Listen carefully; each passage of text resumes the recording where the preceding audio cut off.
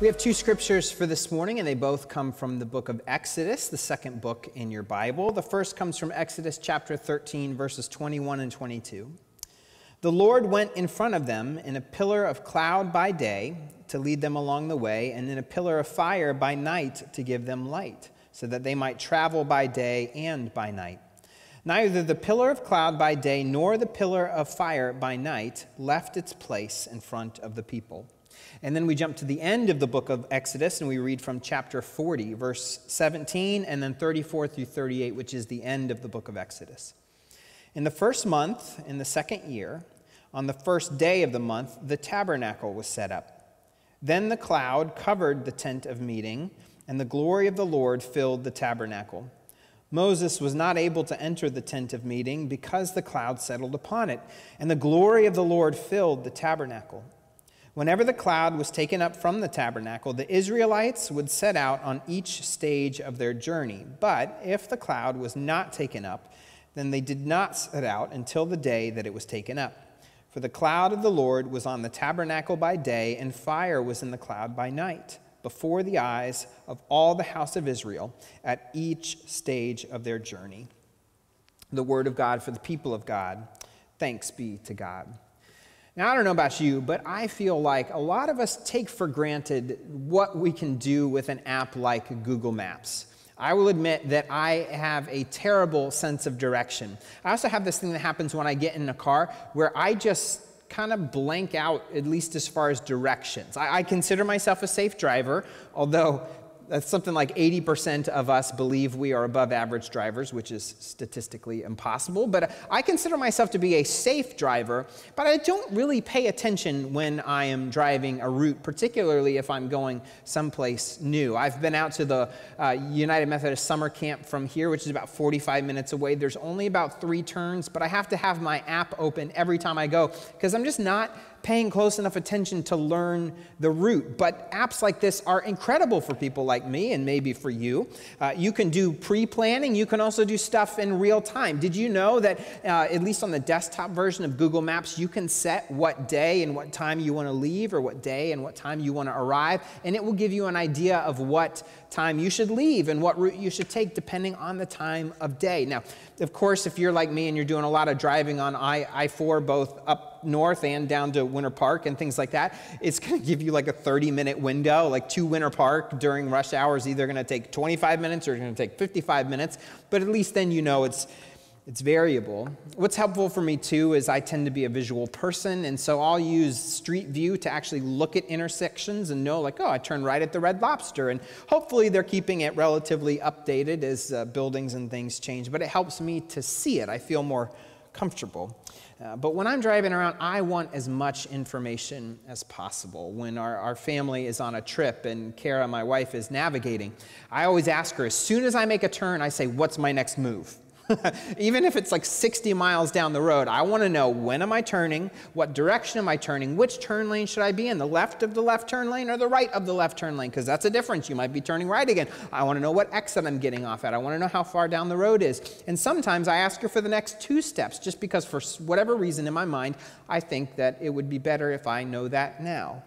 She's finally bought one of those things that allows the phone to attach to the dashboard so she doesn't have to keep answering my panicked questions every 30 seconds, because I'll just be like, I just want to confirm it was exit 24, correct? And yes, I told you 5 times already. But even if that is maybe a quirk or a flaw of my personality, I think when we think about life in general, we all want some kind of direction. We all want some clarity of direction. Wouldn't it be great if there were a Google Maps for your life, and you could know, like, I can either take this route in my life or I can take this route in my life? Are there tolls or are there not tolls? Is there traffic? Is there not traffic? Are there more turns? Are there fewer turns? You know, particularly as a Methodist pastor, each appointment is 1 year at a time. Now, I intend to be here a very long time. I want to be here a very long time. My wife and I are saving to buy a house. My wife is a tenure track professor at Rollins College down in Winter Park. We want to be here a long time. But I would really appreciate it if God would give me the Google Maps directions to say, you're not going to be moved for 12 years, 16 years, something like that. And then I can breathe easy and I can make plans. We all want some kind of direction in life. I listen to a lot of church leadership podcasts, and as I'm sure you recognize in all sorts of fields, the last 6 months during this pandemic have been a time of less clarity than normal, less clear direction than normal. Even some of these leaders who tend to make very gut-level, split-second decisions, who are able to process a lot of information, gauge risk, kind of parse options, and make big decisions about directions, even they are beginning to hesitate or beginning to see that they can't maybe make quite the same long-ranging decisions as they normally like to make, because things seem to change a bit at a time, a week at a time, a month at a time. One pastor put it this way: at the beginning of the pandemic, it felt like we were all running a marathon. And so I said, okay, mentally, I'm ready for a marathon. I maybe didn't train for this one, but I can do it. And then a couple months in, we began to see the social activism and unrest around the death of George Floyd. And then that became a big emotional issue for a lot of folks. I said, okay, it's not a marathon, it's a biathlon, okay? Certainly didn't train for that, didn't sign up for that, but I'll be able to handle that. And then suddenly, all of the West Coast caught on fire, and then the hurricane season went. We're all the way through the letters, and we're going back through letters again. And now we have the election and the Supreme Court, and it's like we're in a triathlon or an Ironman race that none of us signed up for and none of us trained for. You know, COVID is the front of mind, but here's just a quick list of some of the things we're dealing with at the moment. We have COVID, the pandemic, which is unprecedented, really kind of waiting for precedented times to come back. But we have the pandemic. We have intense polarization in the political realm, in the racial realm, in the economic realm. We have the radicalization of politics in our country, but also, to a degree, in our denomination. Some of you may recall that our denomination was supposed to have a worldwide meeting this year to talk about whether we were going to be one denomination or split into multiple denominations moving forward. But the pandemic delayed that meeting, and it's fallen off the radar for a lot of people, but that is still a conversation we are going to be having within the next year or two. There's a distrust of institutions and systems worldwide. We see that in the rise of populism. We have a climate crisis that, again, has lit the entire West Coast on fire and led Texas and Louisiana and Mississippi to have multiple tropical systems just dumping rain and causing destruction. There's upheaval in the world order. For a lot of us, the last 30, 40, 50 years, the United States has been the undisputed #1 country in the world, but there are countries that are continuing to rise and continuing to have more influence around the world, which might be unsettling for some. There's the rise of technology and disruption. There are whole fields of professions that are on their way to being obsolete, if not already. And then for me as a pastor, I think about how our world and even America is largely becoming post-Christian. There is still an appetite for religion, an appetite for a belief in a bigger plan. I think that's some of the reason that some of these conspiracy theories like QAnon are catching on, is because people are hungering for some bigger story or some bigger power to rely on. But for whatever reason, people just don't seem to want that to be the Christian God or the gospel anymore. I guess what I'm trying to say is if life feels crazy, it's not just you. Life is crazy. We are dealing with more on our plate than likely any generation has ever dealt with before. Any one of these things may not be bigger than other things that have happened in the history of the world, but all of these things taken together place a strain and a weight on our bodies, our hearts, our minds, and our spirits that we have not seen before. The season to me feels a lot like the Israelites wandering in the wilderness. And when I say that, I kind of wonder what you think of, because the typical image we get in our head is that the Israelites wandered in the wilderness for 40 years as a punishment for rejecting the promised land. And then you connect that by saying, Pastor, I thought a couple weeks ago you said things like the pandemic weren't a punishment from God. And you're right, I don't believe that COVID is a punishment from God. But rather, we need to unwind what we think of when we think about the scriptural story of the Israelites in the wilderness, because there's actually 2 seasons of wandering in the wilderness, and they're connected. They're back-to-back seasons. There was no off-season. But God led the Israelites out of Egypt, through the Red Sea to Mount Sinai, and then eventually to the edge of the Promised Land. That was not a punishment. That was a trek through the wilderness, but that was God leading them to the place where God wanted them to be. That is like the season, I think, that we're in. But then when they got to the promise, and that, by the way, runs from Exodus 12 all the way through Numbers 13. So we have Genesis, then we have Exodus, then we have Leviticus and Numbers. So that period of time stretches even for a long time in your Bible, from Exodus chapter 12 to Numbers chapter 13. But then it's in Numbers chapter 13 and 14 in there that Moses got them to the edge of the promised land, sent in some spies to check out the land and see if they'd be able to go in and take it over. And a couple of the spies came out and said, "This land is awesome. God is going to take care of us. Let's just trust God and go in and take it over." And then the rest of the spies said, "No way, no way, no way. We're going to lose. We're going to get slaughtered. God just brought us here to put us in a trap." And so they rejected the promised land, and the people chose to reject the promised land. And it was at that point that they were then sentenced essentially to a punishment of wandering in the wilderness for 40 years. And it wasn't until Joshua chapter 3 that they finally crossed the Jordan. These are 2 different seasons in the wilderness, and they were for different reasons. One was by the leading of God, and the other was a punishment from God, but they were still in the wilderness. What makes something a wilderness? It's kind of trite, but I went to dictionary.com, and wilderness is uncultivated, uninhabited, inhospitable. It's not significantly modified by humans. And when we modify something, how do we tend to modify it? We tend to modify for safety, for efficiency, and for comfort. And so if it's not significantly modified, it means that things like safety and efficiency and comfort aren't there in the wilderness. There are few paths, if any. And even those that do exist aren't cushy paved roads that are easy to go over. My first year in college, I took a class, and one of my professors had done the Appalachian Trail that summer. And even though the Appalachian Trail is well known and well trod, and there's all sorts of resources along the way, places to stay, places to mail food and clothing and support along the way, it is still a rigorous trail. He came in looking like a skeleton with a big shaggy beard because the trail, the wilderness, had been so difficult. And that was one that was mapped out. Wilderness is hard enough when you know where you're going. But the Israelites in the wilderness, and it's not uncommon for the leading of God in general, to be to an open-ended place, to a destination that God knows, but for whatever reason hasn't shared with us, at least at the moment. I mean, we think of Abraham. Abraham was called to leave his family and leave his homeland and just start walking. And God said, "I will tell you when to stop." And then earlier this summer, we studied the story of Abraham being called to sacrifice his son Isaac. And even then, God said, "Start walking, and I will show you which mountain to stop and do this at." God has this habit of having an end goal in mind, but doesn't necessarily tell us where we're going. And perhaps that's because God wants to have a bit of control over how we get there. Have you ever said or had someone say to you, "Don't go the way the map tells you"?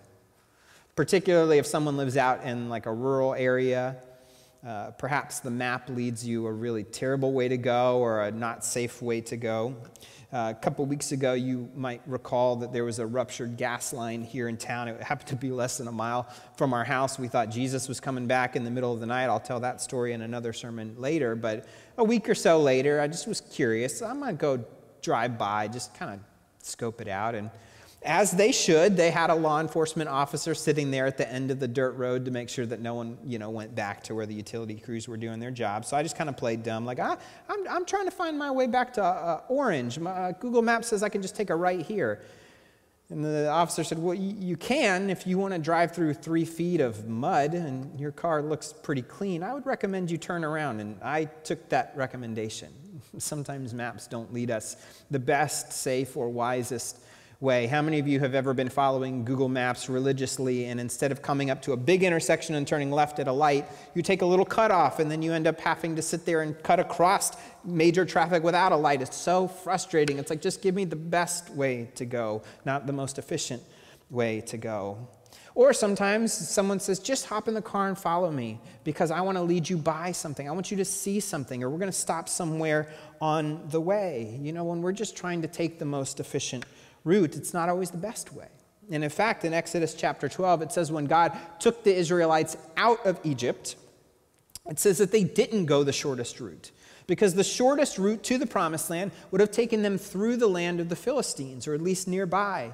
And they would have been threatened with war the whole time. And now I believe that God's plan would have won out and God would have led them to victory. But God understood that the people maybe didn't have full trust in him yet. And so leading them by a very dangerous empire, they might have gotten scared and turned around to come back to Egypt. So instead, God led them the long way to try to give them more of a sense of safety and comfort. And so perhaps the message is, don't rush the journey. I hate driving. I hate driving. The only good thing about driving for me is that I get to listen to podcasts. I hate driving. I want the quickest, fastest, most efficient route. But that's not always the best way. If you've ever driven the Blue Ridge Parkway, the point is the journey, right? Rob took a motorcycle trip on all these crazy turns and curves and stuff. The point isn't to get through it as fast as possible. You are there for the experience. Yes, you may be going someplace. You may have an endpoint in mind, but sometimes the journey is part of the formation. It's part of the experience. And there might be important steps along the way. In fact, maybe you didn't recognize this. When God took the Israelites out of Egypt, we think in our mind, because of Prince of Egypt or the Ten Commandments, that God led them straight to the Red Sea and then through it, and then it fell on the Egyptians and blah, blah, blah. But if you actually read the scriptures, particularly Exodus chapter 14, it says that God commanded them to turn back to come to the Red Sea. So they had gone some other way, and they actually had to turn around and come back to camp at the Red Sea. Now, why did they do this? The Egyptians did not follow them when they left initially. And so even if the Israelites had gone straight to the Red Sea, the Egyptians would not have followed them. But God said, I want you to turn back, I want you to double back, and then camp out at the Red Sea, so that Pharaoh will say to himself, they're wandering aimlessly in the land. The wilderness is closed in on them. Basically, he wanted to make his people look lost, to bait Pharaoh into coming out and chasing them, thinking, oh, they're lost. I can just go and get them back. And that's what ended up baiting the Egyptians into the Red Sea. And when the sea closed on all of these Egyptian soldiers, that is what essentially bought them their true freedom. The Israelites, their true freedom. Pharaoh wasn't going to send anyone else out after that. So they had to double back. And then, of course, they stopped at Mount Sinai. And it says that they were there for almost a year. I mean, I don't know what timeline, if any, you have in your head, but sometimes we think they got there. Moses went right up. They got the 10 Commandments. They came down. They made the golden calf. That was bad. They renewed the covenant, and then they moved on. But they were there for almost a year, 11, 12 months. But what were they doing there? They were forming the covenant, right? God was saying, I will be your God. You will be my people. God gave them the 10 Commandments and then the 603 other laws of the Old Testament. They were working out details about how to live together as a nation. Remember, they weren't really a nation. They were a family that had gone to Egypt, ended up enslaved, and now they were self-governing to a degree. They had autonomy. They needed to figure out how they were going to live together. They had to learn how to live with God. We also read through this section at Mount Sinai the institution of the festivals and the celebrations and the rituals. This is part of how we identify ourselves as a people group, isn't it? I mean, yesterday, SEC football kicked off. And of course, I'm thrilled with the result of the Gator game, but even if it had not gone so well, just watching my favorite football team playing on TV brought a sense of normalcy that I haven't felt in a long time. Think about what life would be like if we didn't have holidays, if we didn't have celebrations, if we didn't have rituals, if we didn't have things to look forward to, if we didn't have things to share. You see, these things, they bond us together. And then, of course, God gave them the directions on how to build the tabernacle. And the tabernacle is where God's Spirit would rest and be present with them. It took them 2 to 3 months to get from Egypt to Mount Sinai. They were at Mount Sinai for almost a year. And then it took them another 11 months or so to get from Mount Sinai to the edge of the Promised Land. This is a little over 2 years that they spent wandering in the wilderness, but they weren't wandering really. They were on a journey with the Promised Land as a destination, but they were on a journey that was forming them, that was shaping them. It wasn't a journey to be rushed. It was a journey to lean into. And it says from the very beginning in Exodus chapter 13 that this pillar of cloud by day and fire by night, it led them and it never left them. In Numbers chapter 9, we get a more detailed description of how the cloud and fire led them after they built the tabernacle. It says, on the day the tabernacle was set up, the cloud covered the tabernacle, the tent of the covenant. And from evening until morning, it was over the tabernacle, having the appearance of fire. It was always so. The cloud covered it by day, and the appearance of fire by night. Whenever the cloud lifted from over the tent, the Israelites would set out. And in the place where the cloud settled down, there the Israelites would camp. At the command of the Lord, the Israelites would set out, and at the command of the Lord, they would camp. As long as the cloud rested over the tabernacle, they would remain in camp. And even when the cloud continued over the tabernacle for many days, the Israelites would keep the charge of the Lord and would not set out. Sometimes the cloud would remain a few days over the tabernacle, and according to the command of the Lord, they would remain in camp. Then, according to the command of the Lord, they would set out. Sometimes the cloud would remain from evening until morning, and when the cloud lifted in the morning, they would set out. Or if it continued for a day and a night, when the cloud lifted, they would set out. Whether it was 2 days or a month or a longer time that the cloud continued, resting upon the tabernacle, the Israelites would remain in camp and would not set out. When it lifted, they would set out. At the command of the Lord, they would camp, and at the command of the Lord, they would set out.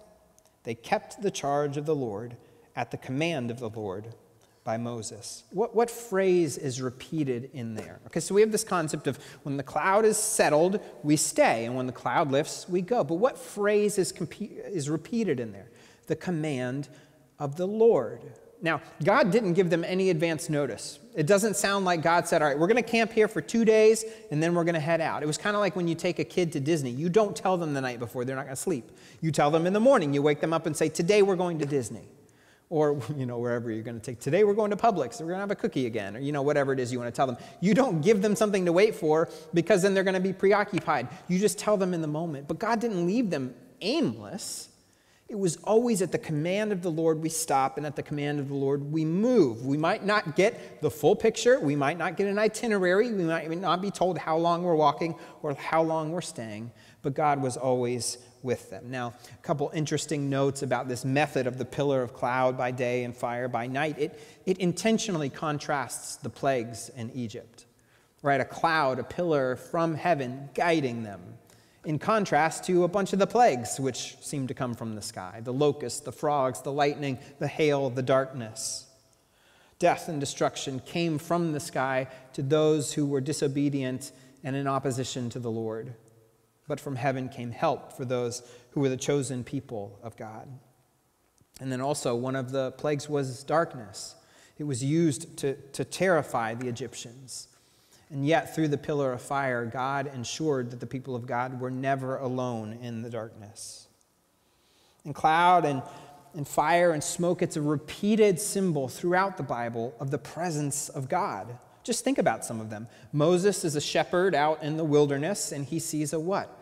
A burning bush. And that is how God speaks to him and calls to him, is through a burning bush. Then we have these pillars of cloud and fire, and then when they get to Mount Sinai, what is at the top of the mountain? There is a big cloud, a big storm cloud with lightning and fire by night.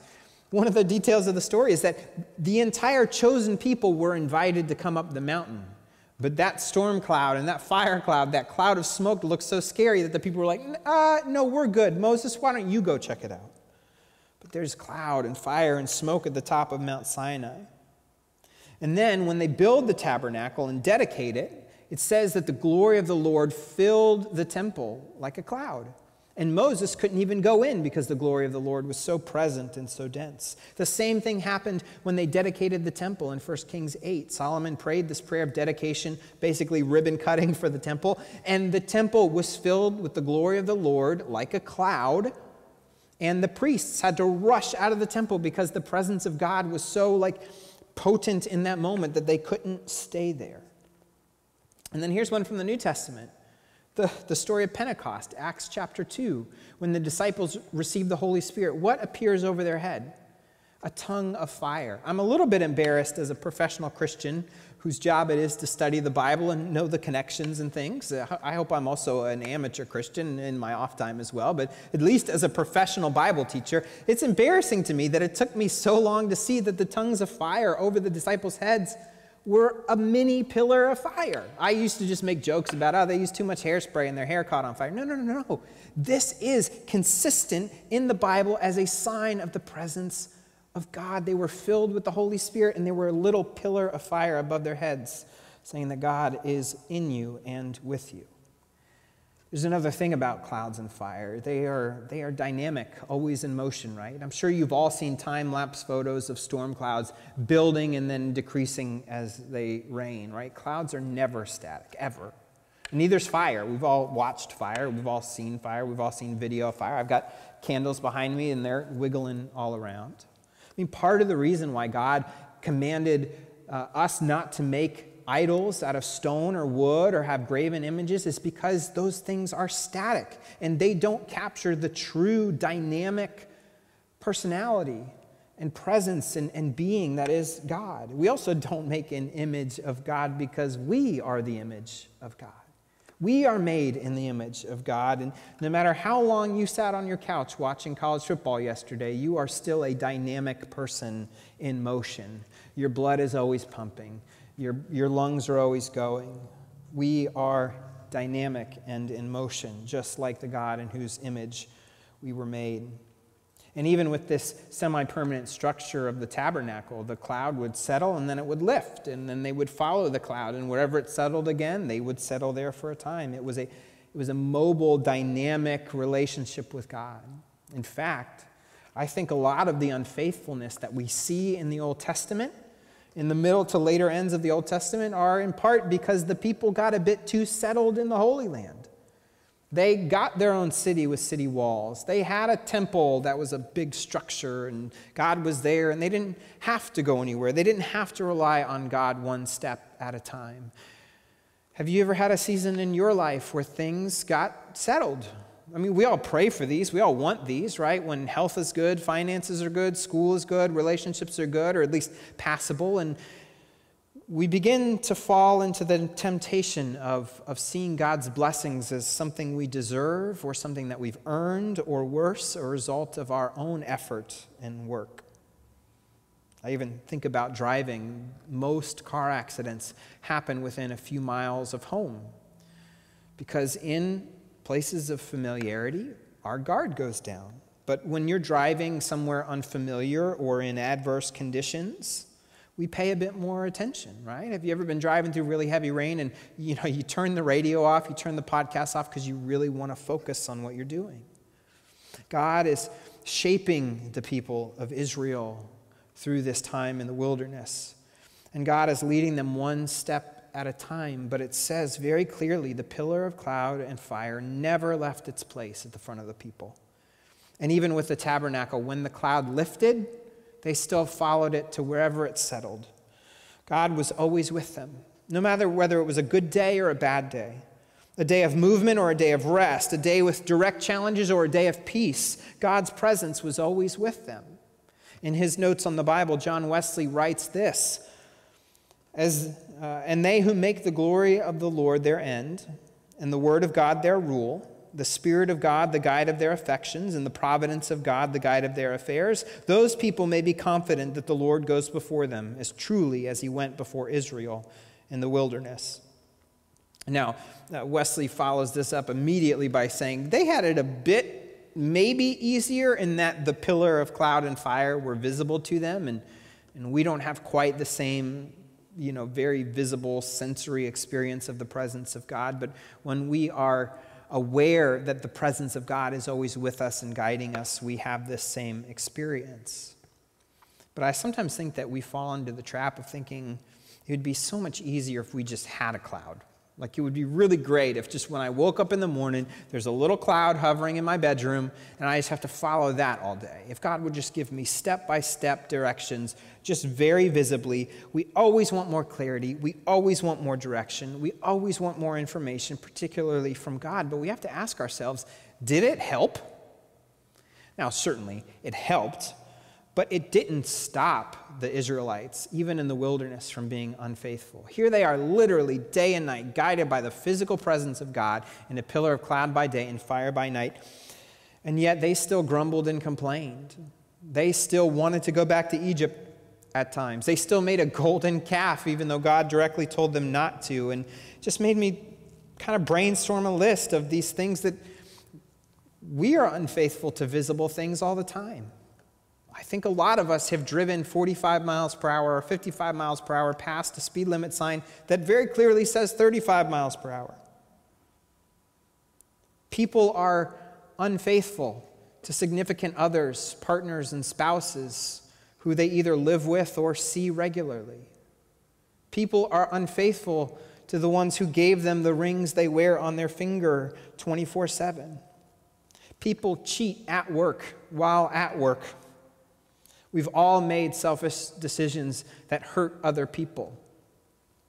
And we've all, at one time or another, turned a blind eye to the suffering in the world that is visible before us. But it'd be different if it were God. It'd be different if I just had a little cloud hovering in my bedroom. You know, we think that. But Jesus tells a parable in Luke chapter 16 about the rich man and Lazarus. There's a rich man and a guy named Lazarus who's a beggar outside the rich man's home or at the city gates. And Lazarus is constantly asking for help, and the rich man doesn't help them. And then they both die. And Lazarus ends up in heaven. The rich man ends up in not heaven. And the rich man says to Lazarus, please send someone to my family. Tell them where I am. Tell them why I'm here. Maybe they will turn their life around. And the response that Jesus gives is, if they don't listen to Moses and the prophets, neither will they be convinced, even if someone rises from the dead. Now, obviously, this parable is functioning on multiple layers because Jesus is, in a way, speaking forward to his resurrection. But he's saying, you know, we think all the time, if we just had a clear supernatural sign, if we just had a little God cloud hovering in our bedroom, we would be faithful to it. But Jesus, the Word of God, God in human flesh, who knows everything better than we do, who knows ourselves better than we do, says, you know, I really feel like we've given you all you need. The Bible and the church and your fellow Christians and the Holy Spirit inside of you. If that's not enough, I'm really not sure a magical floating cloud in your bedroom is going to make that big of a difference. You see, the pull of selfishness and fear and sin is strong. One of the things that marked the Israelites' time in the wilderness is a repeated desire and even request at times to go back to Egypt. At least there we had good food, they said. They're used to the Nile Delta, where even though they were slaves, they still ate meat and had fresh produce and were living in this lush land. But out in the wilderness, what are they eating? They're eating manna, which, by the way, the Hebrew word manna literally means, what is that? I mean, it was so unrecognizable to them. It's described as little flakes, sort of like crushed coriander seed, which is the seed that comes from cilantro. So I don't know what you did if you had that gene that made cilantro taste like soap, but you know, you gather up these flakes and then you had to figure out what to do with it. And they would be making bread, and then maybe they made a manna soup, and then they complained, and God was like, okay, I'll send you quail. And then they even got sick of quail, and they're like, you know, if we could just go back into slavery, at least we would have some fresh fruit. One of the things I keep hearing is, I wish we could just go back to normal. Wish we could just go back to normal. But I guess my question is, what do we really want to go back to? I get it. I miss eating in restaurants. I miss going to movies. I miss movie popcorn more than I miss the movies, but I miss having an excuse to eat movie popcorn. I miss going to a Gator football game. I'm not a huge hugger, but at this point I'm starting to miss hugs. I miss a lot of things. But I am seeing in some of us, and even in my own heart, in our rush to get back to normal, we're returning to certain patterns and aspects of our life that just aren't sustainable. We're returning to habits or groups of people or activities that we only ever started because we thought it would look good to someone else and not because it was actually what God wanted us to do. Our calendars are packed again. We're running ragged. And yes, we've had 6 months of eating dinner together as a family. Kind of annoyed with the family. It'd be nice if we're all off on our own place again. Okay, sure, but in another month or two, we're going to be exhausted again. And some of us are literally putting our health and other people's health in very real danger because we just want normal again. But my question is, what if God can meet those needs inside of us in a new way or a better way if we follow God forward rather than doubling back to a way and a place that God is trying to lead us away from? The temptation to turn back to the familiar is always there. And in times of great uncertainty, where there's lack of clarity in virtually every arena of life, it is natural to crave the familiar, even if the familiar wasn't all that great. And so I want to leave you today with a few verses from Hebrews chapter 12 that maybe for us can be our cloud by day and fire by night. The writer of Hebrews writes this: "Let us throw off everything that hinders and the sin that so easily entangles, and let us run with perseverance the race marked out for us," which, by the way, may not be the race we signed up for, it may not be the race we trained for, and it certainly may not be a race we would ever have signed up for. But let us run the race marked out for us, fixing our eyes on Jesus, the pioneer and perfecter of faith. For the joy set before him, he endured the cross, scorning its shame, and sat down at the right hand of the throne of God. Consider him who endured such opposition from sinners, so that you will not grow weary and lose heart. Amen.